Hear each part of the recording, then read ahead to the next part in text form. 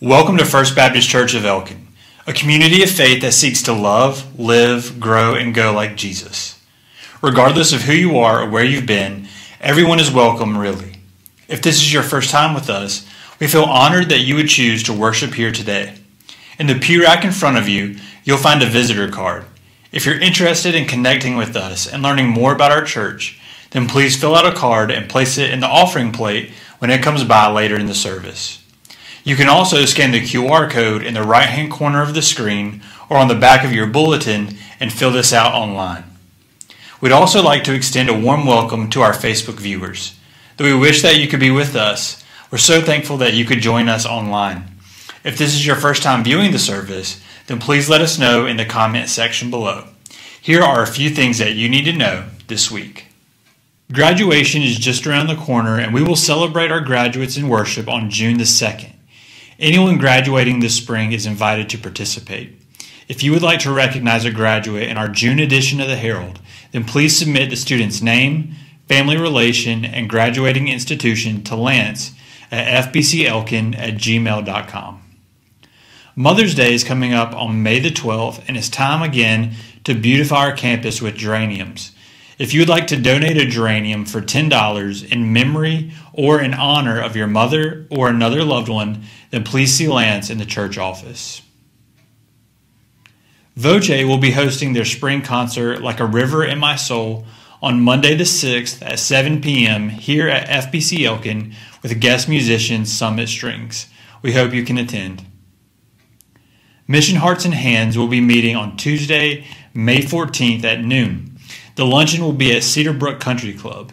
This will be a business meeting, so please make plans to attend and RSVP with Greta Henson by May the 9th. If you have an announcement that needs to be shared in next week's Need to Know, then please email me by Tuesday of this week. God bless and welcome to worship.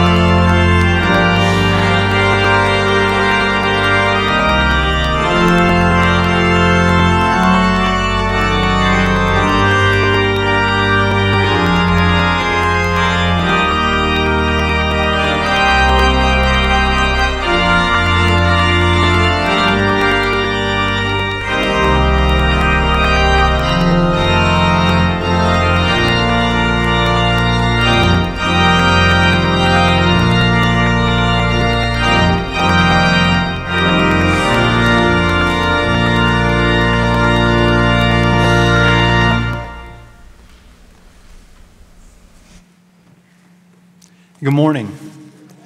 Let's bow our heads and we'll pray together. Lord God, there is nothing greater or stronger in this world than the power of love.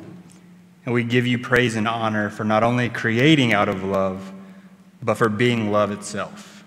Every thought, every decision, every word, every emotion is grounded in who you are as love. And we thank you that your love towards us was so great that you would send your Son into this world not to condemn it, but to redeem it through Christ's death and resurrection.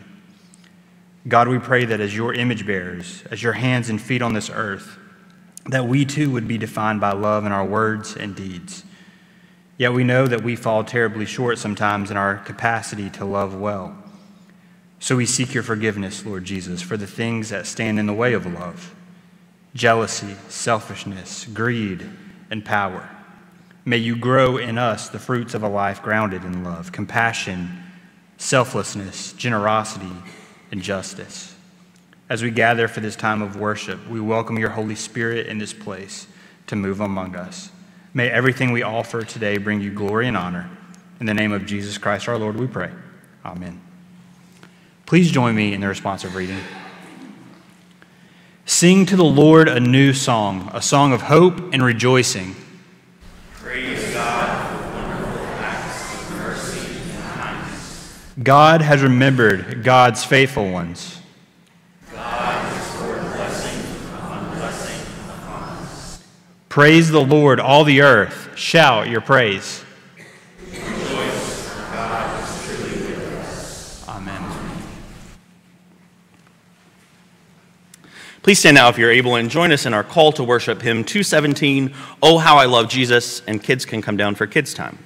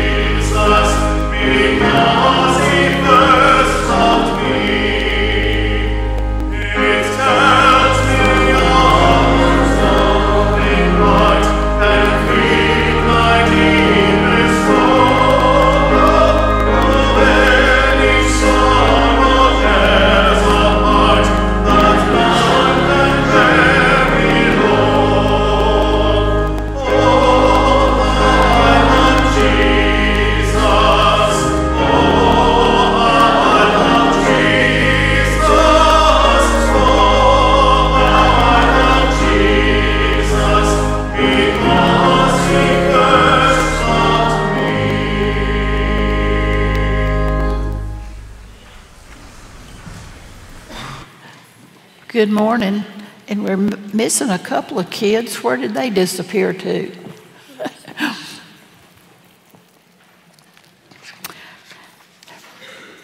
I often refer to these stained glass windows when I do my children's sermon. But personally, I've always thought we're missing one.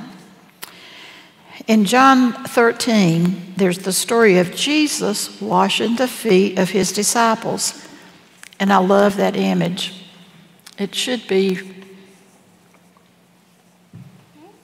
well, on this side anyway. We'll talk about that later when we enlarge the church and put a new stained glass window in.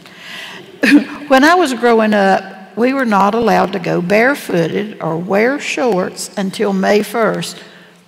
Francis, do you hear that? But even on this May 1st, my brother texted all of his sisters that we could now go barefooted. And until I was in the 2nd grade, we did not have a bathtub in our house. We just had like a tin tub or galvanized tub that my mama filled with water, and that's how we took a bath. So come around May 1st when we started going barefooted, we'd come inside, and of course our feet would be very dirty. But Mama didn't have time to fill up that tin tub every time we needed just to wash our feet. So she'd wash us off, but she always made us wash our feet. You want to know why? Because all our sheets were white, and if we got into that bed with those white sheets, they would be very, very dirty, wouldn't they? But if you can picture this, now you see what Jesus looks like in these pictures, but in your imagination, picture Jesus fully human, and he decides that he's going to wash the feet of his disciples. During the time that Jesus and his disciples were traveling around, the climate was dusty and sandy, and they wore sandals, so their feet got really dirty.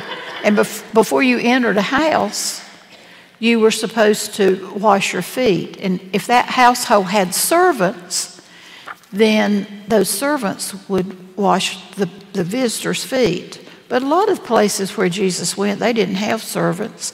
And so guess what? Jesus had to wash his own feet before he entered the house. But on this particular time, Jesus and his disciples are all together. And Jesus decides that he's going to wash their feet. Well, they didn't like that. They thought it was that they weren't worthy for Jesus to wash their feet. But Jesus wanted, and in our scripture today, it talks about that Jesus tells them, you are no longer a servant, but you are a friend to me. And I love that. So before they entered the house, there was probably a basin there and a pitcher, and they'd pour the water, and they'd take their hands and wash their feet, and there'd be a towel there, and they would dry them. So that's the image that I want you to have in mind. It's pretty, to me, it's very, very touching. The image of Jesus on the cross, that's so powerful to know that Jesus died on that cross for our sins. But then I visualize Jesus fully human washing his friend's feet. That human touch. At my house, since my husband died and I live alone, when Elizabeth comes and spends the night, she always sleeps in my bed.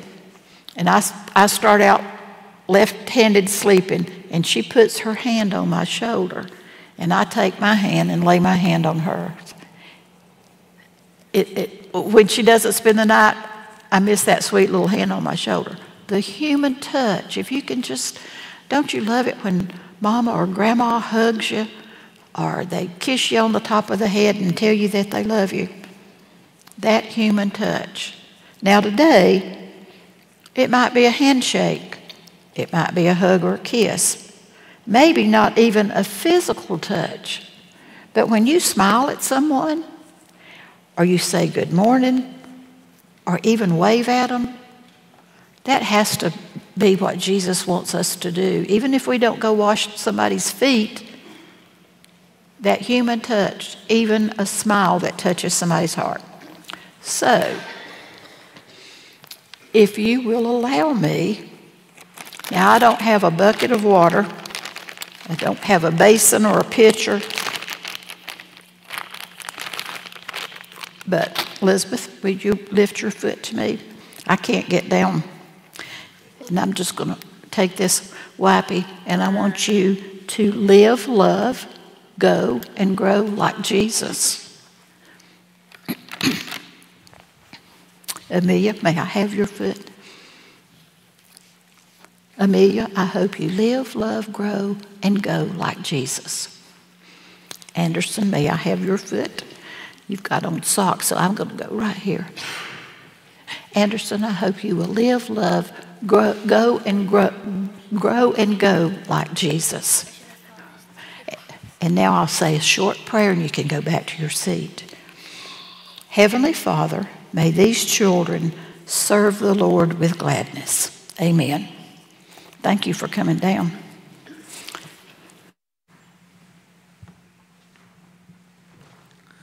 Please stand now and join us in our hymn of praise, They'll Know We Are Christians.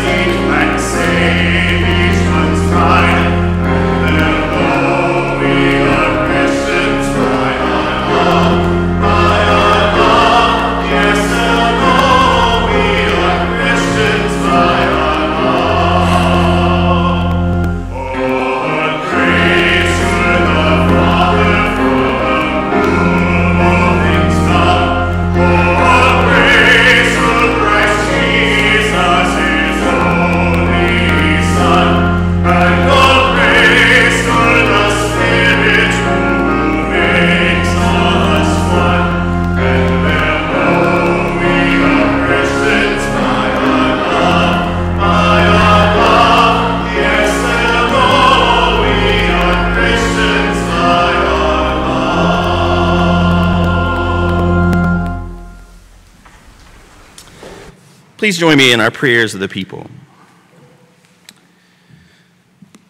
Creator God, as we gather in your presence today, grant us the grace to abide in your love, to dwell in the warmth of your embrace, and to extend that love to all those around us. May our hearts be filled with compassion, our words be seasoned with kindness, and our actions be guided by your love. For God's world, we lift up to you the entirety of your creation, for the lands and seas, for the animals and plants, for the intricate ecosystems that sustain life. We pray for your guiding hand to protect and nurture them. May we be good stewards of this precious gift you have given us, caring for it with love and responsibility. Have mercy, O God. For our church, we gather as a community of believers, seeking your presence and guidance in all that we do. Bless our church with unity, wisdom, and compassion. Help us to be a beacon of hope and love in our neighborhood and beyond. Strengthen the bonds of fellowship among us, that we may support and uplift one another in times of joy and sorrow. Have mercy, O God. For our community, Lord of all, we bring before you the diverse tapestry of our community. We pray for healing and reconciliation where there is division and strife. Grant wisdom to our leaders and compassion to all who serve. May we work together for the common good, reaching out in kindness to our neighbors in need. Help us to build a community of peace and justice where all are valued and respected. Have mercy, O God. For loved ones, merciful Savior, we entrust into your loving care all those dear to us. For our families and friends near and far, we ask for your protection and provision. Comfort those who are sick or suffering, and bring hope to those who are in despair. Strengthen the bonds of love that unite us, and grant us grace to forgive as we have been forgiven.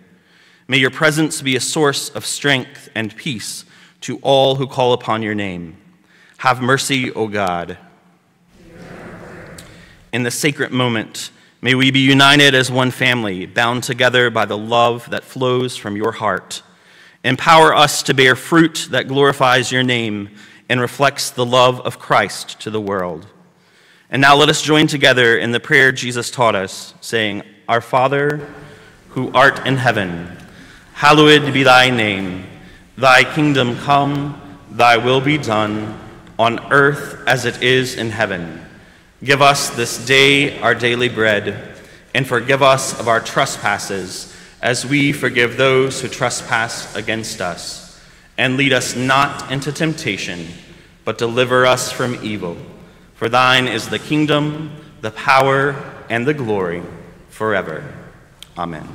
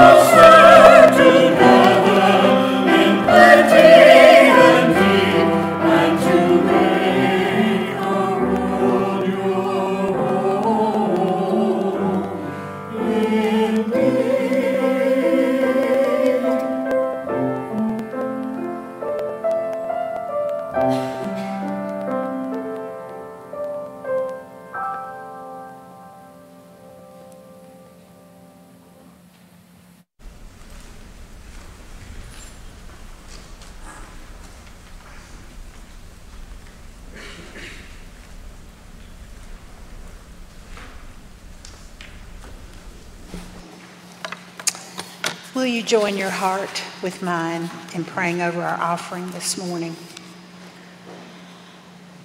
O God of heaven and earth, how grateful we are to gather here today to worship you. You have given us access to every good thing because you love us, and you instructed us to love one another in that same manner. Out of that love comes our desire to share with others by using our time, energy, and financial resources to care for and support the people, the activities, and the causes that are indicative of the path by which Jesus provided the example.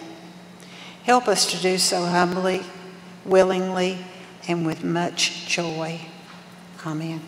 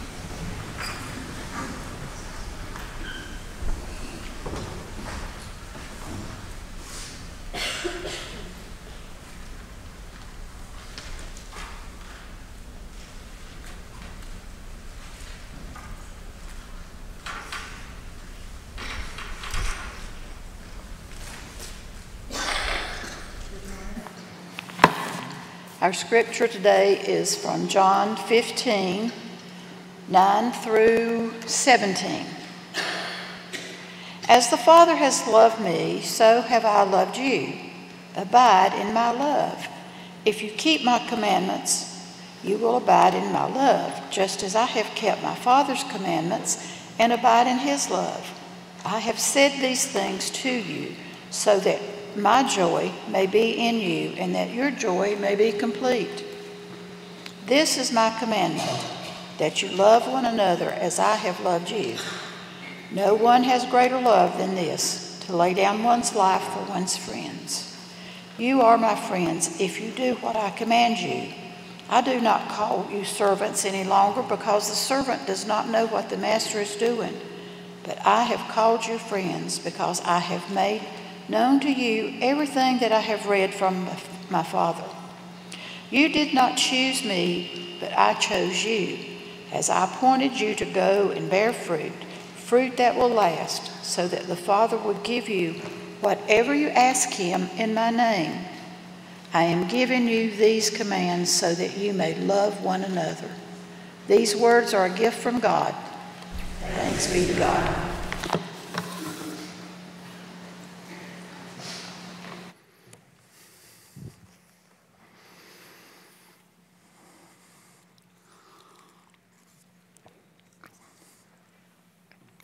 Can you feel the love today in worship, in the music, and the sweet spirit of fellowship, and a lay leader who washes the feet of our children during the children's sermon? Thankful to be in a church that knows what love is.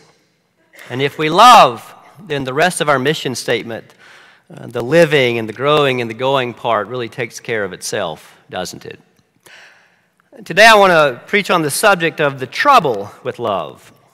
It kind of sounds like a great country music song, doesn't it?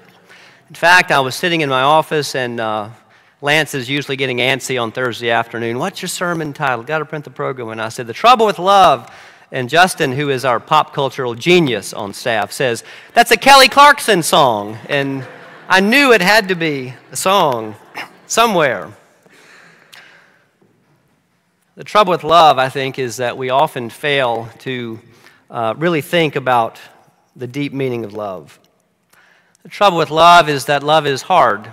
Love is not easy. Not only that, but I think love will get us in trouble. And nothing will generate any more hate than love. So today I want us to talk about love. We learn in 1 John that God is love. Love is God. God is love. But long before you get there, we discover how God is personified by love in the life and teachings of Jesus Christ. Jesus had a lot to say about love, not just loving our friends and family members, but even loving strangers, loving enemies. When we think about biblical love, you probably think about the 4 types of love, kind of popularized by C.S. Lewis's work in 1960 called The 4 Loves, where he isolates and expounds upon the 4 types of love. And so my sermon now, for just a moment, is going to sound like the wedding homily that you've heard at just about every wedding you've probably been to, but where he identifies romantic or passionate love, that which you might have for your spouse. And there's the kind of love that you might have for your buddy that you go and play golf with. And then there's the kind of love that you might have for a family member. Everybody has that crazy uncle, and you just say, God bless him, Lord help him. He's family. You still love him. And I think these categories are helpful as we think about the various types of affection that we have for other people. But I also think the 4 quadrants of love can also become safe havens for us, because we talk about them so matter-of-factly that we grant ourselves permission to accept friendly love or romantic love or family love as love without acknowledging that even the goal of those relationships are to love everybody as God loves them. And C.S. Lewis actually talks about this too, about how these 3 types of love can become rivals to the chief aim of love, which is agape love. Agape love is that which Jesus is speaking about in today's text. It is the kind of love that God has for us. It's the kind of love that we're called to reciprocate in our relationship with other people. And so in today's text, we pick up where we left off last week, with Jesus sharing in that final meal with the disciples, offering them what has come to be known as the farewell discourse. Jesus has just said that I am the vine, the true vine, and you, all of you, are the branches. Thus, Jesus is the life source that enables us to grow towards the light and to overcome the weeds and the dead branches that stun our growth and prevent us from developing as God's people. Now, I believe in this chapter, John calls upon us to consider the divine flow of love itself. And love flows from the life source to the branches, from Jesus the Christ to each and every one of us. Thus, if we're going to bear the fruits of love, that is the end goal, then we have to know who God is in Christ. We have to know what God's love is like before we can be fruitful, and before we can bear witness to the love of God in the vineyard of this world. So what is God's love like? This agape love is an active kind of love as opposed to just words that we may say, I love you. God didn't just speak, I love you from the clouds, but rather God came to live among us. This gospel says that for God so loved the world that God gave his only begotten Son. So love gives. Not only does love give, but love gives freely, and love gives indiscriminately. You know, I think we all have a tendency to try and to put limits on love. Consider the number of times that you may have said or that you may have heard the words, I love you, but... The trouble with love is that we're loving people, if we're loving people the way that God loves them, then love can never be followed with the word but. When I was in Naval Chaplain School, and he's now one of my dearest friends, John Knipp, who's doing great things in the active duty world, I noticed that he was a master communicator. He hardly ever used the word but. We would be having a deep theological conversation late in the night, and he would say something like, yes, well, I agree with you, and here's another way to look at that particular passage, where I would have said, well, yeah, John, I agree with you, but... And then I would notice in the classroom the same thing. It was always, that's a really good point. And he hardly ever used the word but, and he and I had some rich conversation about that, and he helped me. I've learned a lot from him because, as most of you know, the term but actually negates everything that you say before it, right? So if you say to someone, I agree with you, but what you're really saying is I don't agree with you at all. And maybe I say that sometimes, and what I should say to you is I just don't agree with you at all. Yeah, some of you are looking at your spouse and shaking your head. Yeah. You see, let me pause and say that tough love, which is probably more often than not when you've used this phrase, I love you, but tough love is a very real thing. Sometimes tough love is the loving thing to do. But don't be surprised if the recipient of those words, I love you, if they simply hear, even though you're not trying to say this, but don't be surprised if what they hear is, I don't love you. But what if you say to that wayward child or that person in your family that you're struggling to love, what if you say something to the effect of, not, I love you, but you're not going to do those things under my roof. But I love you, and because I love you, you're not going to do those things under my roof. And I know that God has plans for you, that God has hopes for you, that God wants to see you excel in every single way. Can you imagine a world where God says, I love you, but? Think about that for a moment. You see, love is not a rebuttal. That love is not a stop sign, but love is a bridge builder. Love is not defensive, but when we read about love in the Bible, love always goes on the offensive. And Paul writes, of course, in that great hymn to love, that love always takes the initiative. Specifically, love bears things, believes things, hopes things, endures things. Love is not passive, but love is active. Paul writes that love keeps no record of wrong. Someone once said that when we get angry, we don't get hysterical, but we get historical. It's not I love you, but you remember that time. That's not it. When we say I love you, but we have drawn a hard line in the sand, and we've constructed a wall in the sand of love. When we say I love you, and we are building a bridge that always keeps the door open for life to improve. So the divine flow of love that starts with Christ, the vine, stays on the offensive, moving toward us. And in this text we discover not only that, but we discover that God is the one who chooses us. And I think that's an important thing to focus on today because this text removes the cherry picker from those of us who want to decide who God loves and who God does not love. So everything about love, we might say today, begins where? It begins with God. Christ is the vine from which love itself flows freely. To each of us who are the branches and the recipients of God's love. So then we might say that if we are the branches, then we are the first obstacle that prevents love from bearing fruit in the world. You see, love is always in competition with this entity that we call self. And you've often heard it said that you cannot love others until you have properly and appropriately loved yourself. You know, this self-love is very important, isn't it?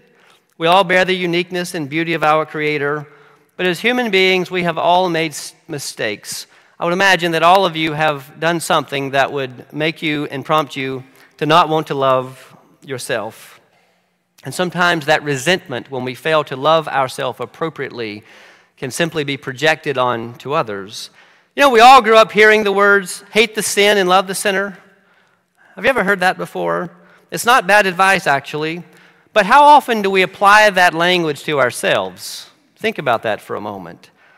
Hate my own sins, but love myself because I am beautifully and wonderfully made. Because God sees my potential. Because God sees our value. God doesn't just see our mistakes. What is it that we love about ourselves? We don't love who and what society tells us that we need to be. We don't love our sins. But rather, we love who God has created us to be. We love what and who God is shaping us to be as God prunes us, as last week's text shares. We love who God desires for us to be, despite the many ways that we may have stunted spiritual growth in our lives. And we should see ourselves as sinners, but we see ourselves as sinners who are overcome by the grace of God. I met a rabbi in Newport, Rhode Island last year, a brilliant Navy chaplain who survived the Beirut bombing. Absolutely fascinating human being, Jewish rabbi. But despite the pain that he saw in that moment, and despite all the pain that he saw in the world, he said these words, and maybe he got it somewhere else, I don't know, but I couldn't find another quote, so I'm giving it to him. He writes and said, if we cannot see the face of God in others, let us at least see their face as human as our own. When we acknowledge our own humanity, then we begin to see other folks just as human as we are, as a people who need the love of God and who deserve the love of God just as much as we do. But when we fail to see ourselves as God sees us, as sinners who are overwhelmed by God's love and grace, then the divine flow of love very easily just stops with us. And the flow of love will never bear fruit for our neighbors. So today I would say to you that the divine flow of love all starts with God. It starts with Jesus, and it flows to those of us whom God has chosen. We are all the mighty branches of love, entangled with all kinds of non-fruit producing vines that are striving for the light of God. And I think this is what makes love so hard.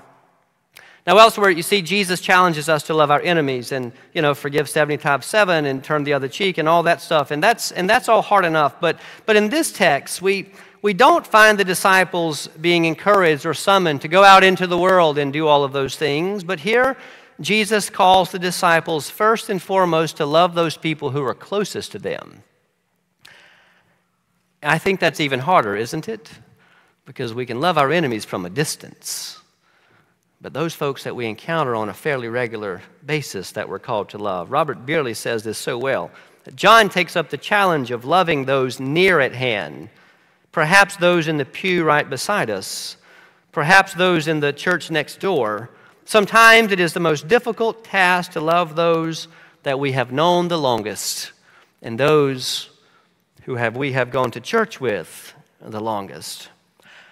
I have found in my own life that Christians have become the most difficult people for me to love. And it struck me when I wrote that down for the first time that it's probably just because I've spent most of my time with Christians, which also says something about how I need to reinvent myself as a minister. But oftentimes, the reason that I struggle with Christians is because I struggle with how they're missing the mark. I struggle with their inability to practice what they preach, or because they advocate for things that are simply hurtful to people that I love and care about. I'm also self-aware enough that I know they probably say a lot of the same things about me. But despite the good that folks want to do in the world, sometimes I struggle to love them. And I want to spend just a moment reflecting on people who have been hurt by the church, who are hurt by oppressive systems often perpetuated by the church throughout history, and folks who are held down by some very twisted theological interpretations of the Bible. You see, Jesus loved everyone, but he had a particular heart for the poor and the marginalized and those impacted by demons, as the New Testament says, and people who were stuck, I think, in all kinds of oppressive and abusive situations, often held down by all kinds of systemic injustice. Jesus was not afraid to speak lovingly, but also to speak prophetically. And then Jesus embodied that love. And God calls us to speak lovingly and prophetically with our hands and our feet and with also our mouths. Not only that, but the trouble with love is that sometimes the people that you want to love are the people that you simply cannot love without bringing harm to yourself and your community or another generation of people. That is, to love them closely and deeply. And if you love who God created you to be, then you will not continually subject yourself to all kinds of emotional and verbal and physical abuse. And so this call to take up your cross in the Gospels is not a call for anyone to accept evil in the world. And I pause and share this because I know that there are lots and lots of people who scroll and who listen to us online, and many of you that come from all kinds of situations. And just like that, and love doesn't call you to remain in that kind of a situation, but rather love calls you to abide in Christ. And when we're abiding in Christ's love, then love has the capacity, I think, to get us into what we'll talk about today as good trouble. Because when we acknowledge that love is not passive, but it is active, then love calls us to stand up and do something, maybe about our own plight, but certainly also about the plight of others. When it is clear to us that things in the world are just not right, we have to advocate as the church for people who have been crucified by all of the many crosses in our world. John Lewis may have become a very well-known politician, but long before that, he was called at the age of 15 and is remembered for his understanding of good trouble, a sentiment that MLK, of course, echoed. And I'll tell you, I'm very careful about which politicians that I praise. But long before he was a politician, again, he was a preacher. And I don't think love goes around picking fights with people, and he didn't either. And love is not a chip or a political chip that someone wears on their shoulder. Of course, contrary to popular opinion, there's as much hate among Democrats and Republicans and independents alike. But I loved John Lewis because he was a fellow preacher. And I heard him preach in Georgia at a Baptist assembly, and he's right. He said that the church should not be afraid to get into trouble, so long as it's good trouble. Because the roots of good trouble is not in the civil rights movement in American society. And the roots of good trouble are not in the Protestant Reformation. But you see, the roots of good trouble run even deeper in the history of time, to an era when God came to live among us in Jesus Christ, who got into all kinds of trouble. But it was all good trouble, wasn't it? In our chapter for the morning, Jesus goes on to tell the disciples that the world hates you because the world hates me. And you see, that is the trouble with love. As I said earlier, nothing will generate hate anymore in the world than love. And my definition for good trouble is when we wake up people and systems and movements that are just trapped in all kinds of darkness. It's kind of like, have any of you ever been awakened in the middle of the night when you're in a deep, deep sleep? You're sleeping so great and your alarm is set for 5:30, and at 4:15 the telemarketer calls from overseas somewhere. And you wake up and you're like a disoriented zombie.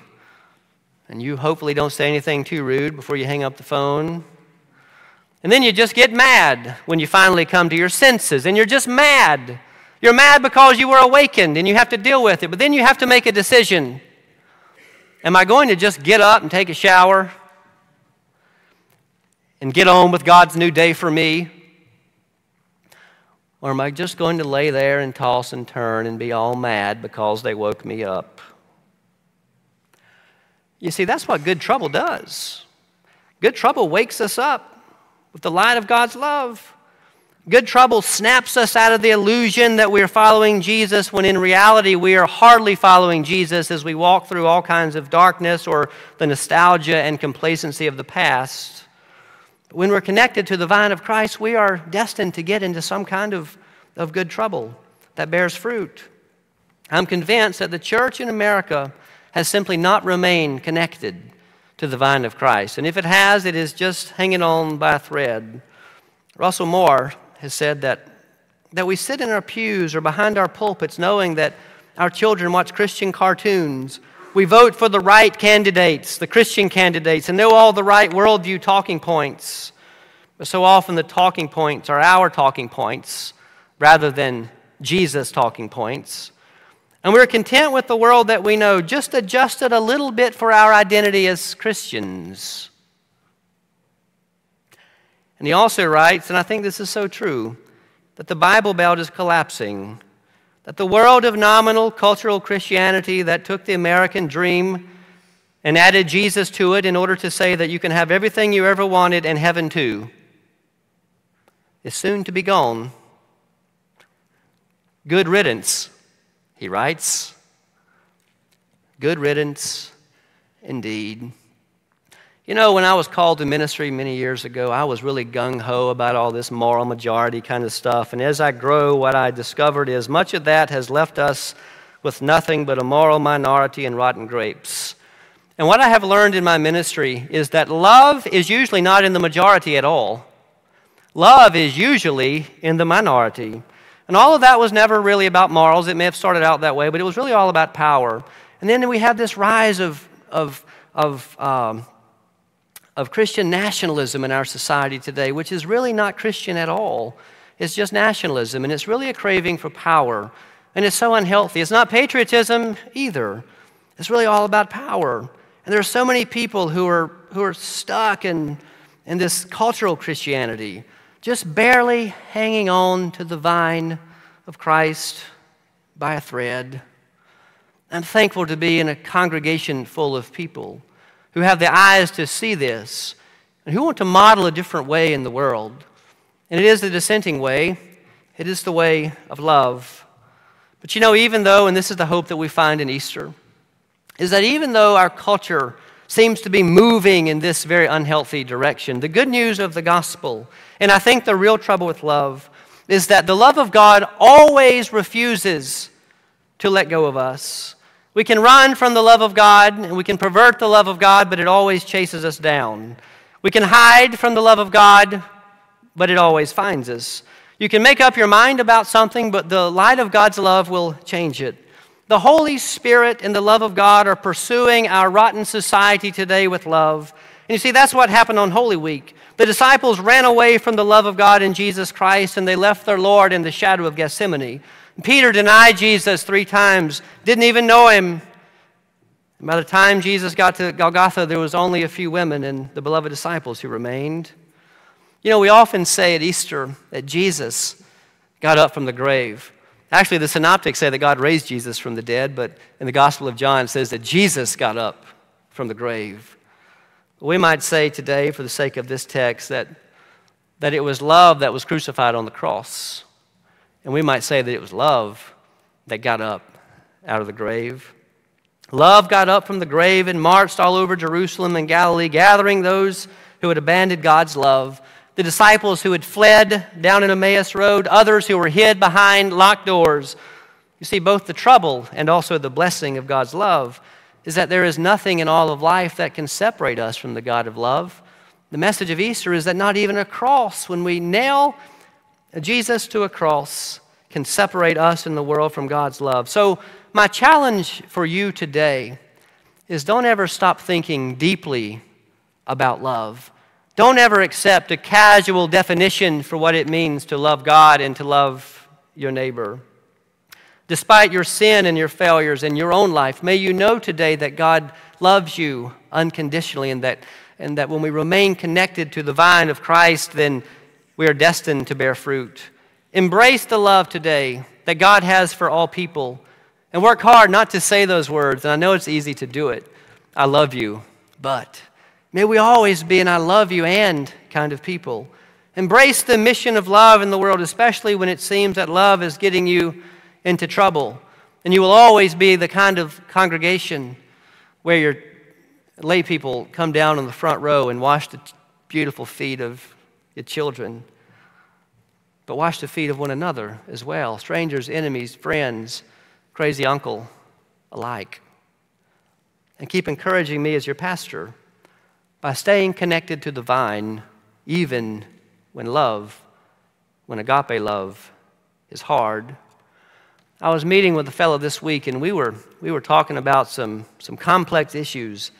We were talking about some pretty complex folks. And he said, I may not understand him, Pastor, but I know that my job is to love him. You know, when I hear this kind of language, even though I know that we may not have clarity on all things, we may not have clarity on every issue that there is out there for us to talk about. We may not have clarity on every difficult person out there in the world that we deal with. But when I hear people talking like that, I know that the fruit is on the way. And I know that because the divine flow of love has not been interrupted.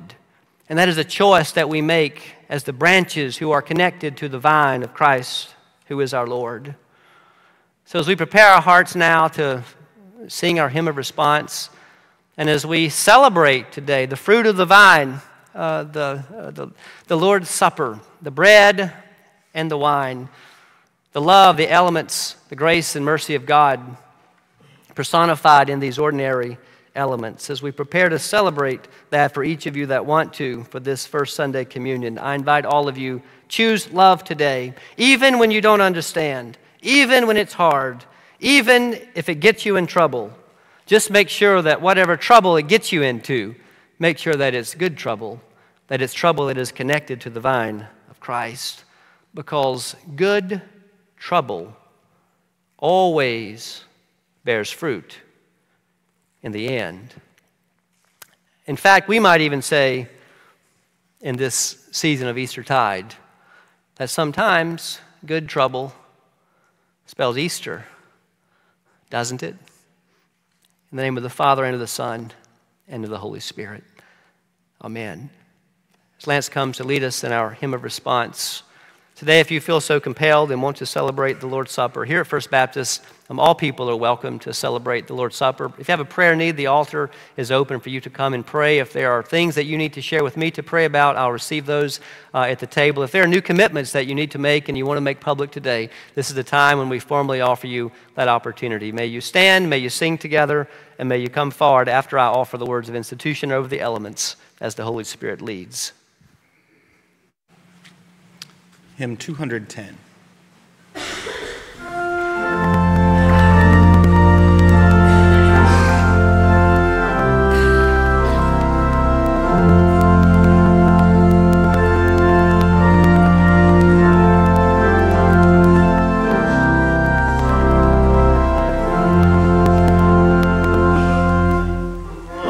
Jesus, I love thee, I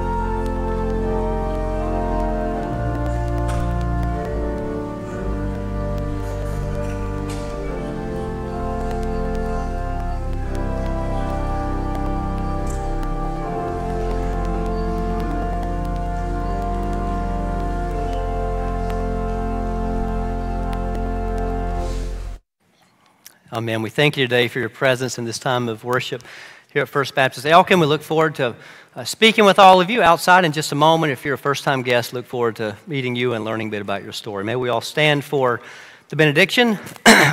As we do, I want to let you know next November, the children's ministry will be growing by one child. And Katie and Anderson and Lee and I are excited to announce that the two of them will be a big brother and a big sister.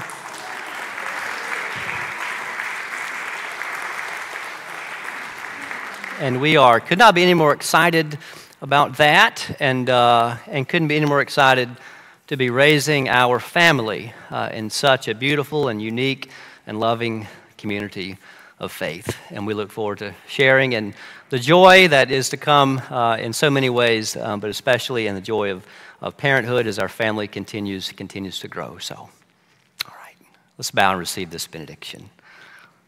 So now may the broad expanse of God's love and the abundance of God's grace fill your hearts and minds this week, giving you strength to live as Jesus lived and to love as Jesus loved and to unite as one church in every way. May we go now bound together by a common hunger to proclaim the radical welcome and embody the radical love and to proclaim the good news of Jesus Christ, who is our Lord.